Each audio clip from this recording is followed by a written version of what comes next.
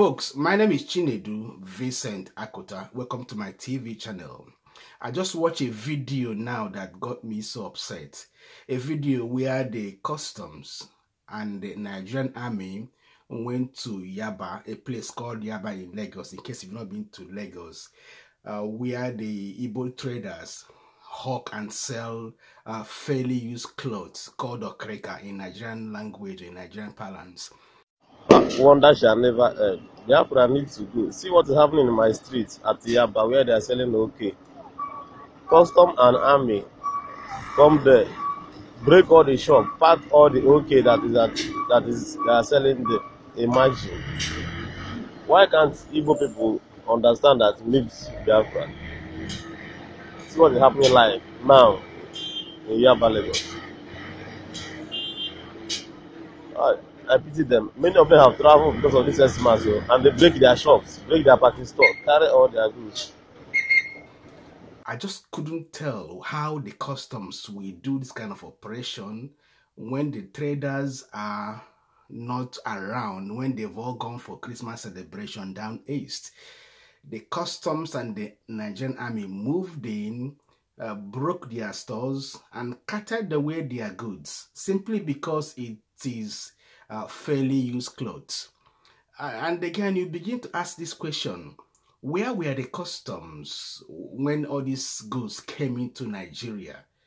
If ever, okay, Nigeria has banned fairly used clothes, but where were the customs when these goods were coming in? Did these goods fly in from nowhere and then landed at Yaba? It would have crossed from the Nigerian borders, maybe from the airport or seaport or the Nigerian land border. So somehow also is an indictment on the custom officials that came to do this operation. I couldn't just figure out what is happening.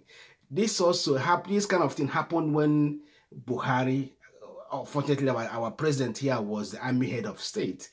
During that period, the army would just go into warehouses and break into warehouse without minding, and then bring out goods and auction. The same pattern has also been repeating itself now that he's a civilian leader. One wonders what kind of wickedness is this? Why would the customs do this kind of operation? You break people's shop when they are not around. What if there are money or other important documents that are in their shops or in their warehouses? So you cut them away without just minding the implications of your operations. I can't just get my head around this. I can't just, imagine. We are in 21st century. We are in Nigeria. These things are happening. No notification, no notice. Yeah, yes, agreed. You banned the Nigerian government has banned fairly used clothes. But for the love of God, these traders, they are managing to make a living. The Nigerian government are not providing employment opportunities. They are not providing money for these traders to do their business. No jobs. No, there are no money in circulation in Nigeria. There are hardship everywhere. The government is also now putting more hardship on Nigerians by this kind of actions they are doing now. It is deplorable, it is condemnable, it is a shame to the nation, it is unbelievable it's happening under this government. I'm so sick of this government. I can't just believe my eyes, what I've just seen on this video. It is disgusting. I just don't know what to say. People are down there at the east celebrating their Christmas. You just came to their shops, broke their warehouses, cut away their goods, fairly used clothes, second-hand clothes. Why will you do that, for God's sake? How are you going to compensate them?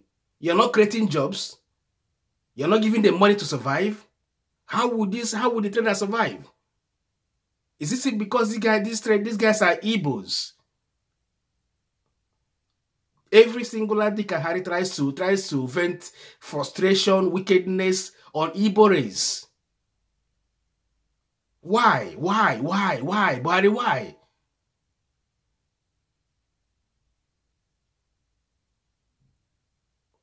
Honestly, I'm so sick of this government. Nothing good seems to be coming out.